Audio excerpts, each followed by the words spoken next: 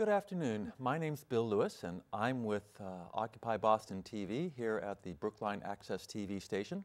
And I have today with me Sherry, who is one of our strongest advocates in the homeless community, and in particular, she is working with the Houses Crisis Working Group. And Sherry, why don't you tell us about what houseless... It's housing crisis. Housing crisis is all about. Well, it became the Housing Crisis Working Group after we left Dewey Square to embody all the issues that anyone who is in need of housing, whether you're homeless or you're a homeowner or a renter, has to deal with. And right now, we're just trying to keep ourselves together because we don't have Dewey Square. And so we're trying to get more people interested and coming up with actions. Mm-hmm.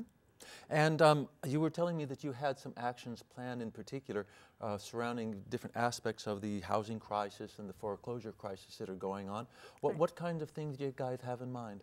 We're considering, we haven't picked a date, but we want to demonstrate or maybe even do a march having to do with corruption or nepotism or anything like that, having to do with local housing authorities or Department of Housing and Community Development, anything in there that we find is impeding the ability for individuals to get housing, we will demonstrate. And so that you're aware that there have been some problems here in Massachusetts recently within some of the housing groups and some of the governmental groups that oversee.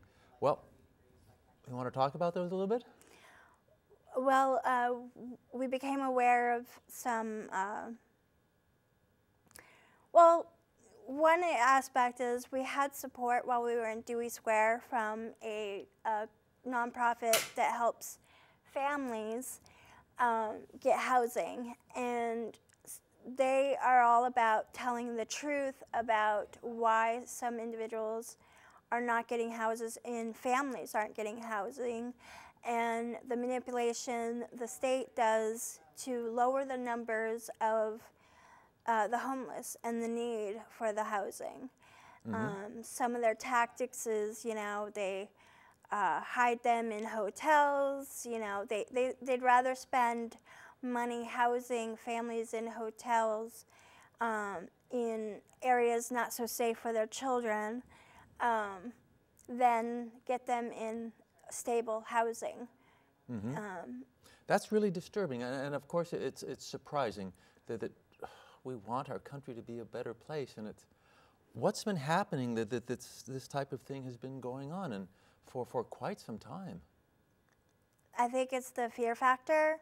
You're very intimidated, like single mothers with children, if as an example they gave us was they have a car and they go to a shelter, seeking shelter, they'll threaten to take their children away. And so they end up not getting into the system. One of the reasons why they're putting them in the hotels is that they don't get into the shelter system and they don't get counted as homeless. Oh man, that's terrible. Yeah. You yourself have had experience with the shelter system. I know that you've been homeless for a while in different situations. I understand that it's not really fun to be in a shelter. No. I was introduced at 9 p.m. at night. The lights were out, and I got a bed to sleep in, and I had a lot of stuff with me. It was a city-run shelter, and so you're allowed to have more things than other shelters. And you get to bed, you get your bed, get sheets, you go to sleep. You're lucky if you get a blanket. This was in August, so it was pretty warm.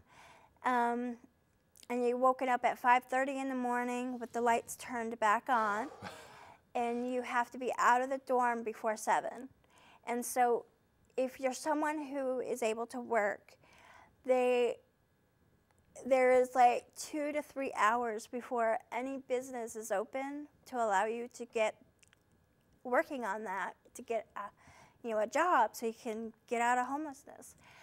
But you have to be back to the shelter if you need a bed again, but before noon, to secure a bed by 2 o'clock. So it makes it almost impossible to do what we really want. We want people to have the opportunity to go out and work and do good things Right. in the world, and yet the system is working against them.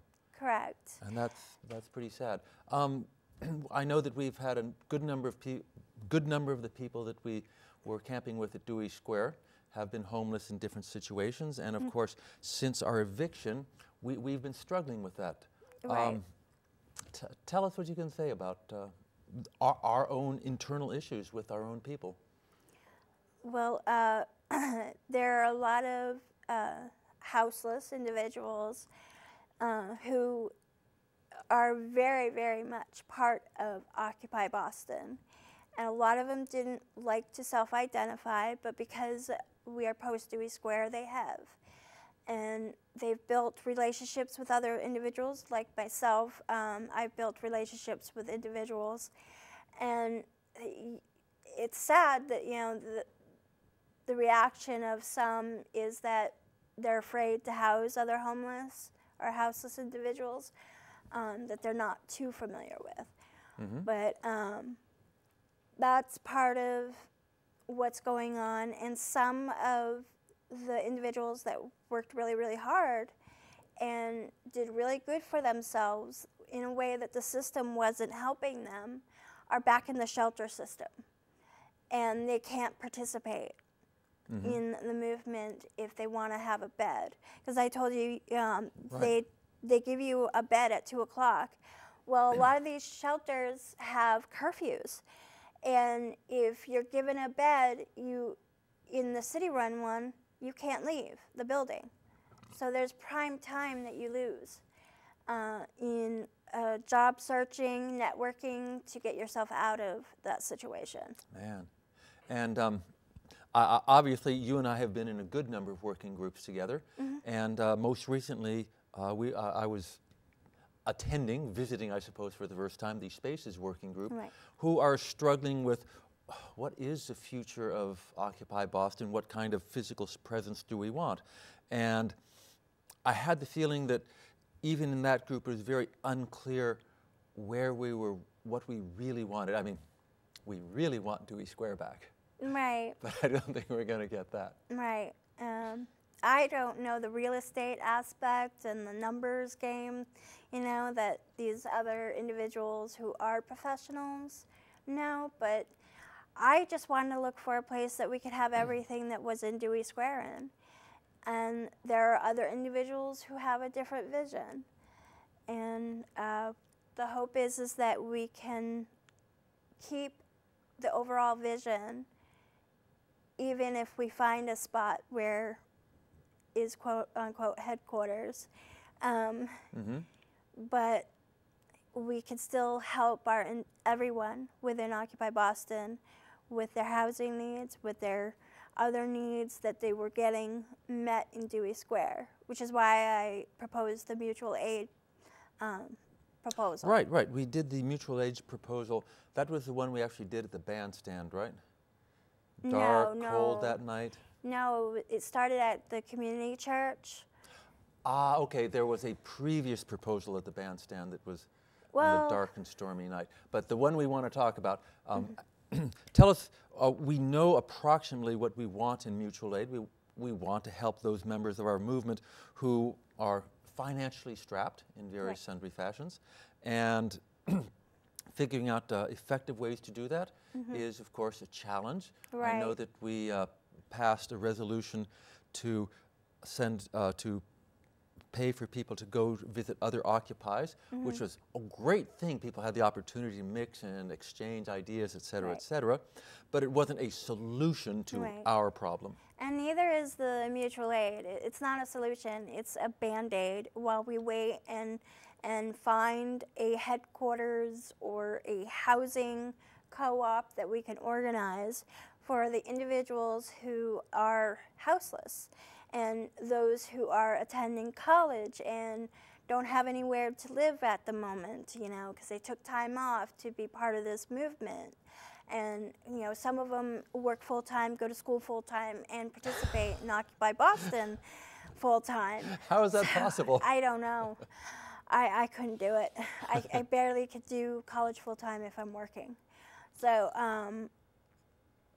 so this was more like a Band-Aid solution to help with the little things that are impeding our ability to stay together as a movement. Mm-hmm. And indeed, we have many of those impediments. What's the word? Impediments. Impediments, yes. Yeah. Like, we did a census to see what was needed the most, and T-passes, which was one of my main goals about it, because I have no income, and I needed to be able to get to places, and that was my initial proposal, but then I decided to do it based on sort of the community action program model. If you're from, I don't know what Boston does, but I know in a little town, you go to City Hall to apply for fuel assistance and rental assistance, and sometimes they could cover the utility bills like a phone. And so I wanted to cover that, because individuals who may apply for some of these programs may not qualify because of income restrictions. And so that's why I included everyone, not just individuals without income. That makes a lot of sense. And has it been well used? Do we have a lot of people who are making use of it and who are able to participate more because of it? I get the feeling, yes, it is helping. It needs a lot of work. Yeah. Like many things within Occupy Boston, it needs a lot of work. So I know that Spaces was talking about possibly just meeting space, possibly storefront space, so that people who were on the outside street would see us and be able to come in and interact with it, and then possibly something that would incorporate housing space so that we could actually live. But at the same time, we're constantly hearing that once we try to do things legally, it gets a lot harder. Right. That's why I might have to create another working group and talk to some individuals about the cooperative housing. So if I do come up with a new working group, I'll probably separate from the Spaces and let them deal with that and deal with that issue. Because I think it's possible for us to do a cooperative housing. I think a lot of the reasons why people gravitated to the Occupy movement is they knew something was wrong, something wasn't working. And if we could do certain actions like my mutual aid, or not my, but I mean, there's a lot of actions we're doing that defies the system in a way. And if we could do a cooperative housing with individuals who either don't qualify because they have income that is high, or they don't qualify because they have no income in that, or they have bad credit history, or the waiting list for housing could be 2 to 5 to 10 years when you apply for public housing. If we could divide that system and say these individuals who are in need are good citizens and need this housing, then we could show that, yes, and we can indeed, help. And of course, these are not people who are trying to be lazy or goof off. Most of these people I know really, really want to have a good job that pays a decent wage. And I mean, my 2 cents worth is, if there were good jobs for people in this country who just paid a halfway decent wage, that Occupy Boston wouldn't even exist, because we'd be out working. And my mom always said that $10 an hour should be the minimum wage. That's, the starting living wage. $10 an hour. So if you work a full 2,000 hour year, that'd be $20,000 a year. For a single individual, If you're no kids. single with no kids, yeah, you can make. I have a friend with 2 kids. She was making $25K and getting housing assistance and some other assistance. She got a higher paying job, $10,000 higher. And they cut her aid, they cut some of her medical, and she ended up being worse off. Yeah, it's the system, and like welfare, as everyone calls it, is a system of enforced poverty, you know, and you get food stamps in, depending on the part of the country you're in and in your town, you may not be close enough to a good grocery store, so you end up getting junk food because that's the easiest thing to get. Sure. When you're homeless and you rely on the shelters, they do give you food stamps, but you can't bring in food to cook for yourself. And you have to eat what they give you, which tends to be high in complex carbohydrates. And one of the other leading causes of homelessness has to do with medical bills and healthcare needs. And if you have people with serious health conditions and you're giving a high complex carbohydrate diet, you're causing illness. Yeah, really. Wow. I understand that you have a blog that's going now. Yeah, I've been working on it. I need to work on it more because I know I can write more than just a few paragraphs, but it's part of a project for homeless individuals in the country to be able to blog for free. It's called IamHomelessGirl.com. I got it while I was at Dewey Square, and like the influence and what I wanted to do was help with transportation for those who have limited to no income that are homeless, or they do have their own place, like individuals on fixed income. Like my mom was on disability, which is again another type of enforced poverty. Sometimes you don't have enough money after you pay your bills with your disability, and you need assistance for rides. And different states and different cities have different criterias for it. So if I could provide a monthly pass for a disabled individual, which is only $20, that would help that individual get their stuff done. Yeah. And if you're homeless and you're under a curfew, you have limited time. You know, someone who's not homeless and has a job can get some errands done within a day or two, but it could take a week or two for someone who is homeless to get done. I understand. Wow. Life is tough, and when you're on the bottom, it gets tougher. Yes. So, what good things has come out of Dewey Square? You've been so involved in everything that was there. I just remember you all over the place. Well, my mom passed away June 26, and I came here in July and became part of Occupy Boston in October. And I kind of feel like I have a new family. I emphasized a lot in GA when we were in Dewey Square that a lot of the individuals who are in our camp that are homeless have lost that support system in their family, whether it was their own fault or it was their family own, you know, prejudices and just, you know, issues that their family had with that individual. And we have to become that support system for the homeless and houseless within Occupy Boston, because it's what gets you up in the morning, you know, knowing that somebody actually does care about your situation and you don't have to be alone. So do you feel that you made a good number of friends there from all of did. this?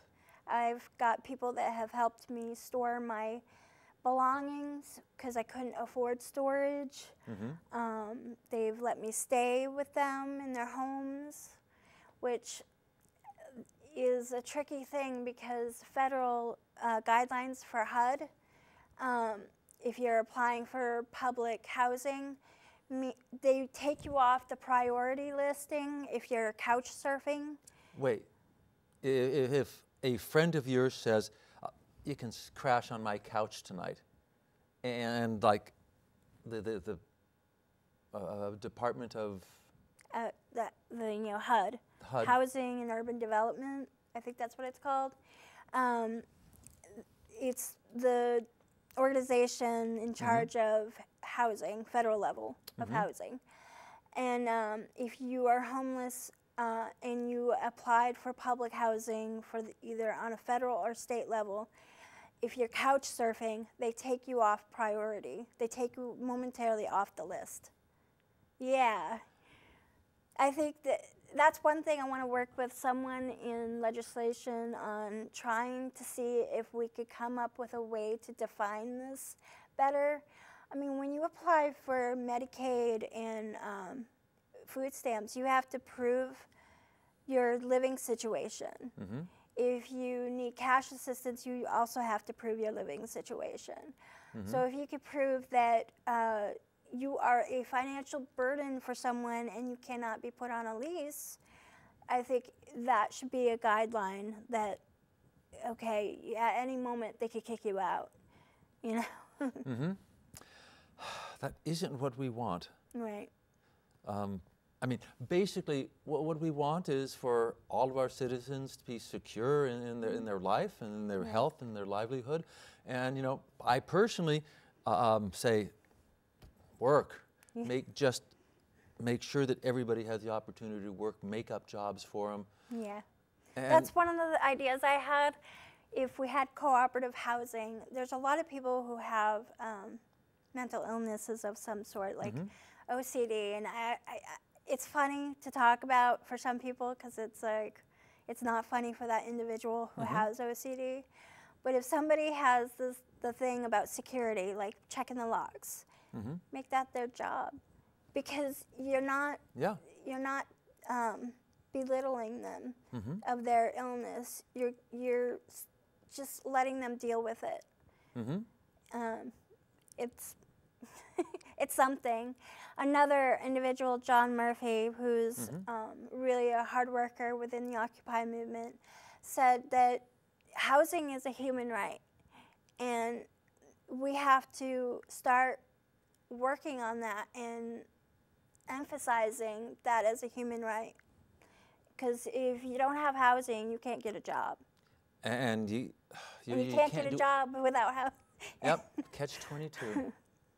And you go around in circles, Right. and in circles, and you chase your tail, and it's a terrible thing. And yet, sometimes aspects of the system do work, and certainly people do exactly what we want. There are people who have gone through horrid circumstances, gone through the system, and somehow come out on top, and are now independent, productive citizens who are, exactly what we want in this country and in the whole world. Yeah, And but yet it's a hard system to get through. Man, I feel myself very fortunate that I didn't have to deal with any of these problems. Okay, let's see, what else should we talk about? How about you? Oh, We have to talk about you. absolutely. I've been here in Occupy Boston since that first week in October, and I think that it has just been the most wonderful thing in the world. It's made a huge difference in my life. It's made a huge difference in your life, and I think that what we are doing, bringing awareness of the rest of the world to the problems that exist, the inequities, the insanity that sometimes reigns in this country, in this world, it's the most valuable things that any of us could be doing with our lives right now.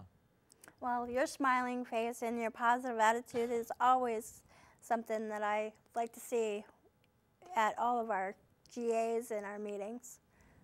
Well, Sherry, it's been a pleasure.